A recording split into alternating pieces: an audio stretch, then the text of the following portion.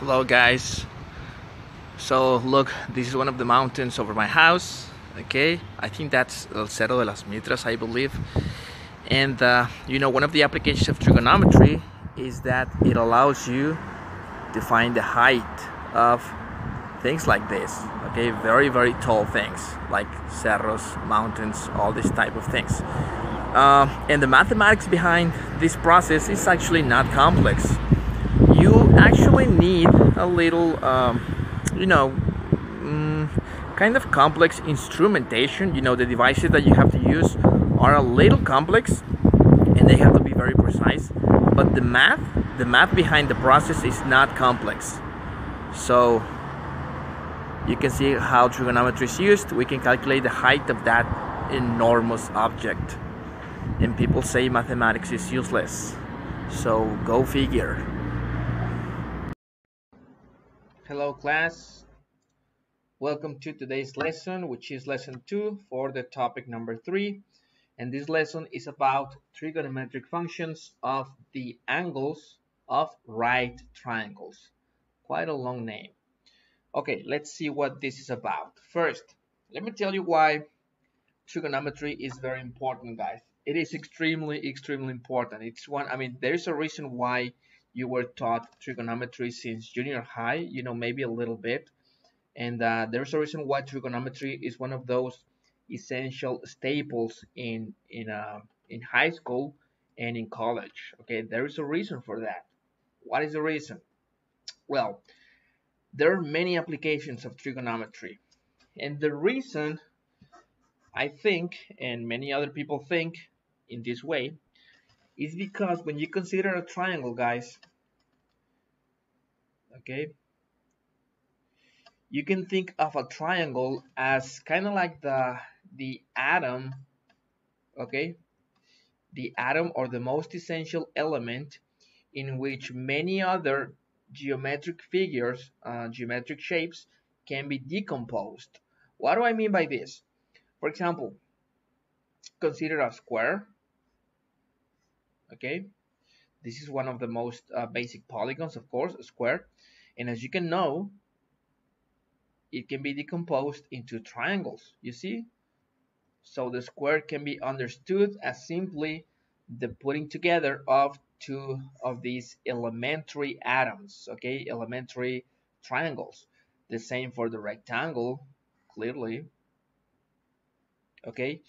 Any other polygon, the pentagon, okay, you can partition it in triangles, you see, 3 triangles, and so on, guys. I don't need to go on forever. Okay, so you can see that any polygon, no matter how complex, if I draw any weird shape, this is also a polygon. I can always break any polygon into triangles. There you have 1, there you have 2, 3, 4, 5, 6, and 7. Okay, you see, any polygon can be broken down into triangles, and you may think of this as the atoms of this universe. Okay, and you may think of all of these figures as molecules. Okay, molecules are made of atoms. Or if you want another analogy, you can count these things, these objects, your triangles, as cells, and these things are as organs or something like that. Okay, so you get the analogy. That's why triangles are very important, guys, because many of the problems that you can come up with in regards to these polygons can be solved by making use of triangles. Let me show you other applications. Whenever you play video games, I suppose you play video games, whenever you do that thing, you are using trigonometry, whether you know it or not. For example, look at this bunny, this rabbit. When people make video games, when programmers make video games, they render the images as polygons or as triangles in this way, okay? And the more triangles you get for the figure, okay, the more the triangle count you get, You see, the figure gets closer and closer to reality. Okay, look at Mario. Okay, the first Mario 64 game, which was launched in about 2000, I think. I was about 14 or 15. Look, it's pure triangles. It's just triangles, guys. Okay, it's made up of polygons, which are triangles, of course, and that's it. That's how programmers code the visuals with triangles. And the more triangles you get in a shape, the better it's gonna look. Okay, up until a point in which you cannot differentiate uh, a smooth surface from a polygonal surface. Okay, what other applications? Have you ever wondered how we know the distance from the Earth to the stars? I mean, these things are very far away, and when I mean very far away, I mean it. How do we know that? Okay, how do we know the distance from the Earth? Let's suppose this is the Earth. How do we know that distance from the Earth to the stars? Let me show you. Okay guys, so I'm gonna tell you about the parallax effect. So I have this pen, I'm holding this pen, and I'm gonna keep it fixed just in front of me. And what I'm gonna do next is I'm gonna move my eyes, quote unquote, which I mean the cell phone, and I'm gonna move to the left, and you're gonna see how the pen will appear to move to the right. Here we go. I'm gonna move the cell phone, not the pen. You see?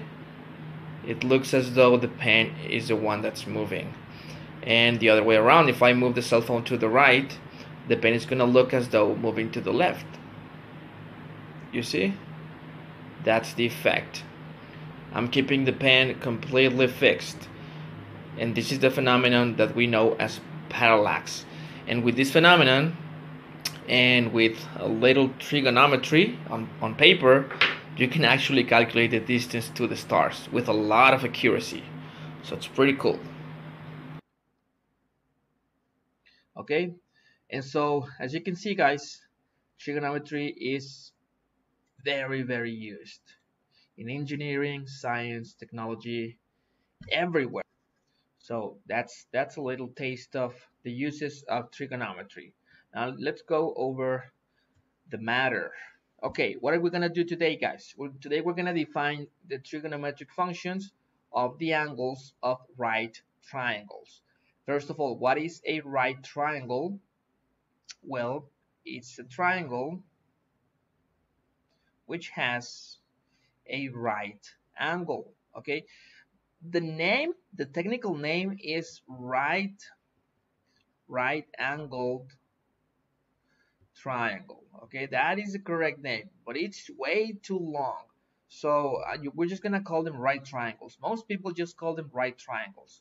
When your triangle has a right angle, then it's called a right triangle. Okay, and that's the definition of a right triangle. It's a triangle that has a right angle. And what is a right angle? It's an angle of 90 degrees. Another very important that I should point out, a very important thing, is this. For example, let's suppose that you observe this on a notebook or whatever. Let me do it a little better. There you go. Okay, if somebody tells you that this is a right triangle because it looks like so, that is a little incorrect. Okay, you have to specify that it is a right triangle, and the way to specify it in mathematical symbology is writing this little symbol. Okay, this little symbol means right angle. It means this is a right angle, and therefore by writing this little symbol, you are already stating or specifying that this triangle is a right triangle.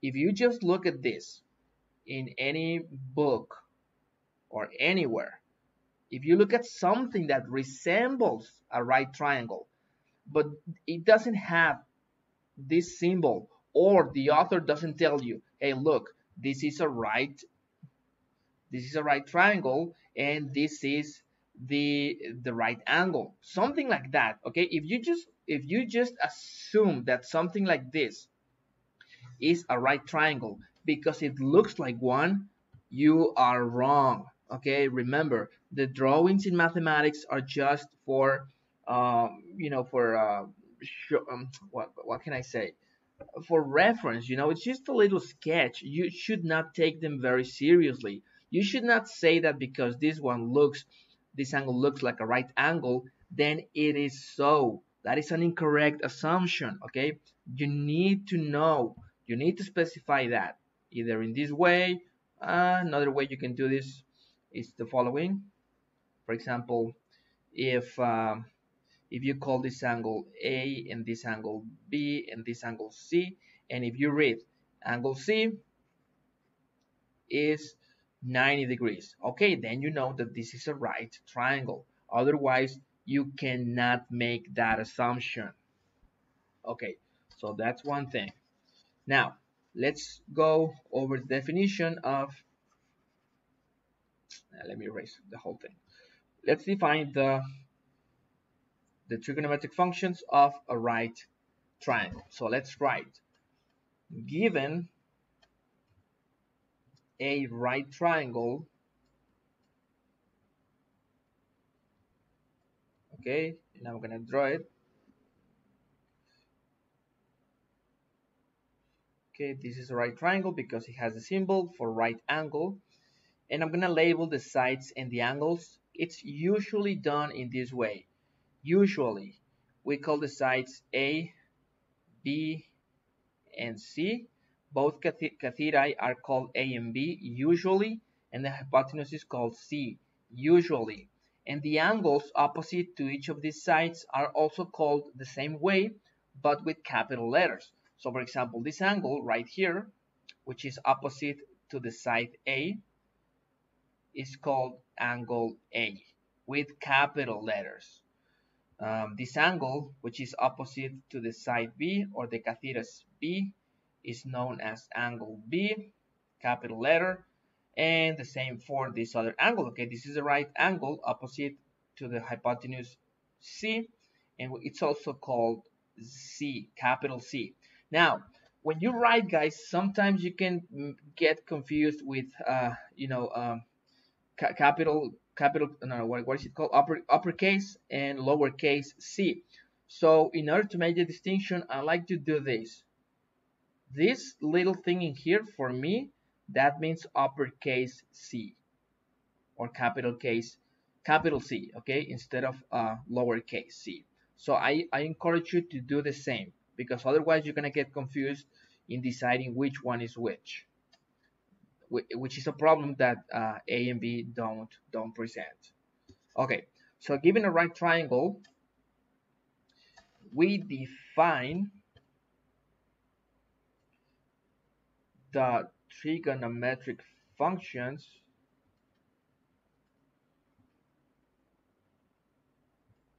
of the acute angle A as the following. We have three trigonometric functions. We have sine of A, and the sine of A is defined as its opposite cathetus. Remember, this is the angle A. This one specifically, the opposite cathetus over the hypotenuse. So it's going to be A over C, and then the cosine of A, of angle A, is defined as the adjacent side B over the hypotenuse C. And finally, the tangent of A is defined as its opposite cathetus, which is A, over its adjacent cathetus, which is B. So these are the three definitions, guys, for the acute angle A of a right triangle. Okay, now you can also define these same functions, sine, cosine, and tangent, for B. Okay, A has not, the angle A is not important in itself. You can also do the same for B. If this is the angle B, then the sine of B is equal to its opposite cathetus, which is this one, B, over the hypotenuse, etc. Okay, you do the same thing, but with respect to B, and that's it. Okay, A has nothing important or nothing special in and on itself. Okay, so that's it, guys. That's the definition of these three functions: sine of A, cosine of A, and tangent of A. And I'm making the look. I'm introducing this word, acute angle. What is that? Acute is agudo, ángulo agudo. Why? Because these two angles are in fact acute. If you remember, an acute angle is an angle between zero, okay, when your angle is greater than zero or less than 90 degrees, then this angle is called acute angle. And these two angles from any right triangle must be acute. Okay, they have to be less than 90 always. That's a property. Okay, it's not because I say so. Okay, so that's it. Those are the three definitions. And now I'm gonna tell you what we mean by resolving a triangle, a right triangle. Okay, resolving a triangle. Yeah, in general, they don't have to be right triangles. Resolving a triangle means finding its three sides and three angles. Okay, if we know at least two elements, okay, and one being a side. Okay, so that's what resolving a triangle means. Well, in particular, we're going to resolve right triangles, but later on, we're going to resolve any type of triangle. And we need at least, when you're talking about right triangles, guys, you need at least two things. You already have one thing, the right angle. If you talk about a right triangle, that's because you already know that this angle is 90 degrees. So you already know one thing. And you also need another two things, either, for example, one side and one angle, or two sides, etc. But at least you have to have a side. Okay, one of those known facts has to be one side. If you are given only the three angles, like this angle, and this angle, you cannot resolve the triangle. At least one of the known facts has to be a side. That's it.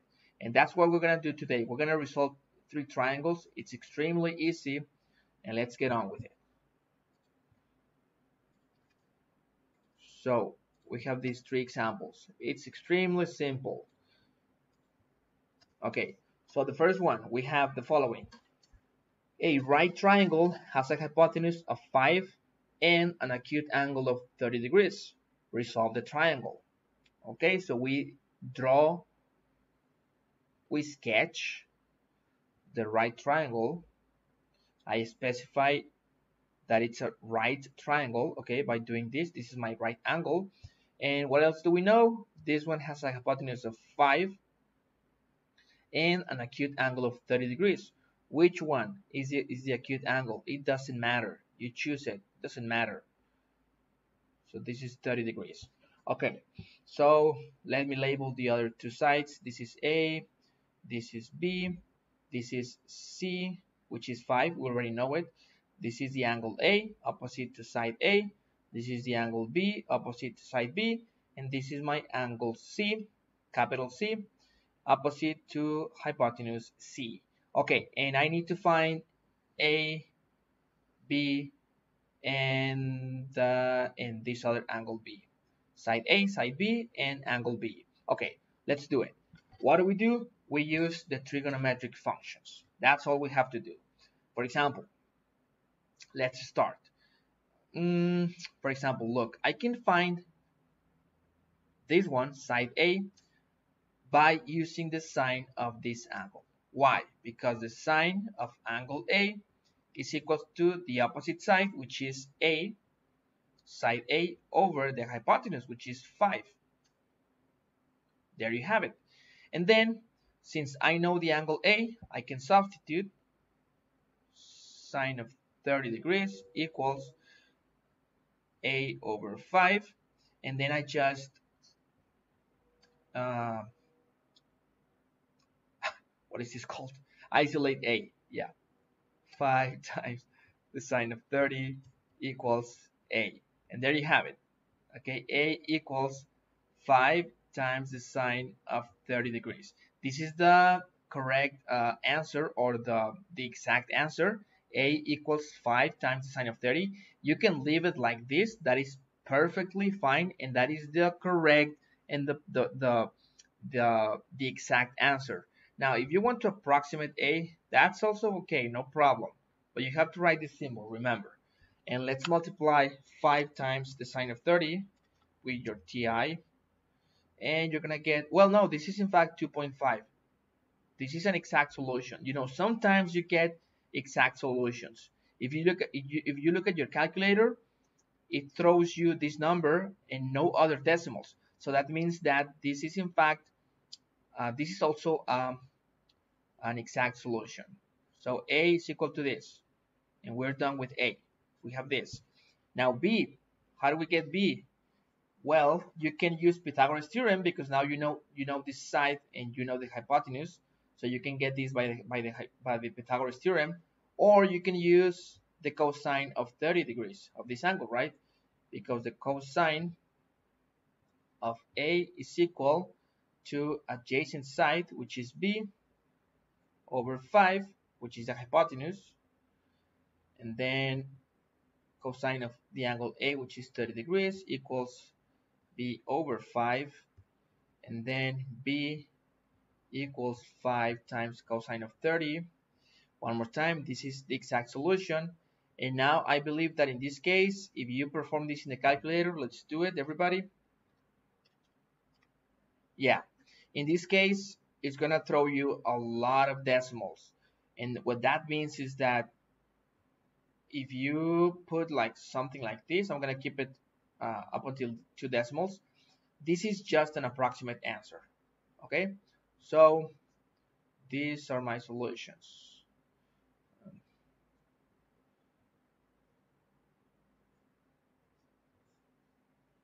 Okay, so I have found A and I have found B, and now the angle B. Well, this is very simple, right? All we have to do is make use of the theorem that says that the sum of the three angles in a triangle is 180. So this is 30, this is 90, and therefore this one has to be 60. And that's it. So angle B is equal to 60 degrees. And I have found all the remaining quantities for my triangle. I have resolved the triangle, okay? Because I know all its sides and all its angles. That's what this command tells you. That's what this command means. Resolving a triangle is finding all its features. Okay, number 2, a right triangle has one cathetus equal to 4. By the way, if you think that you can do this on your own, like, go straight to the workbook, okay? I get it. I mean, this is extremely simple, and you don't have to watch me doing all these things, okay? You don't have to. So go straight work on the workbook. But if you want to look at them, okay, you're welcome. Number 2, a right triangle has one cathetus equal to 4 and its opposite angle equal to 40 degrees. Resolve the triangle. Okay, one more time. Let's draw the triangle, the right triangle. This is the right angle. Let me label the sides. A, B, C, angle A, angle B, angle C. Okay, and what do we know? We know one cathetus equal to 4. Which one? It doesn't matter. So let me choose A. and its opposite angle, the opposite angle to this cathedus is 40 degrees. So this angle A is 40 degrees. Okay, perfect. Resolve the triangle. And we do the same. I need to find the hypotenuse C, the cathedus B, and the angle B. There you go. Let's find the angle. It's very simple. One more time. This is 40 degrees. This is 90 degrees. And therefore, this one has to be 50. So that 50 plus 40, we get 90, plus 90, 180. So that's why B has to be 50 degrees. And we have already one feature found. Okay, now let's find B and C, cathedus B and hypotenuse C. So how can I find the cathedus B? I use the trigonometric functions. For example, of this angle right here. Let me use tangent. Tangent of 40. You know what? I'm gonna find B in two different ways so that you understand that there is just not one way to solve it. There are many ways you can get either of these features. Okay. First, I'm gonna look. This is the way number one. Tangent of 40 degrees is equal to opposite side over adjacent side. So we get 4 over B. Okay. Isolate B, and you're gonna get 4 over tangent of 40. I don't need to go into the details. You should know what I did. And that's it. Just calculate B in the calculator. Write 4 over tangent of 40 degrees. And you will get 4.767. And one more time, that's just an approximation, so I should write this. This is the exact solution, and this is the approximated solution. Okay, so I have found B. Now let me show you how I can find it in another way. Second version. What about using not the tangent of 40, which I did in this case? What about using the cosine of 40? No, we cannot do it that way. We can use, okay, this one, cosine of 50 degrees. Cosine, no, it's not gonna work either. I'm so sorry. No, it's not gonna work. Okay, how can I find it in another way right now?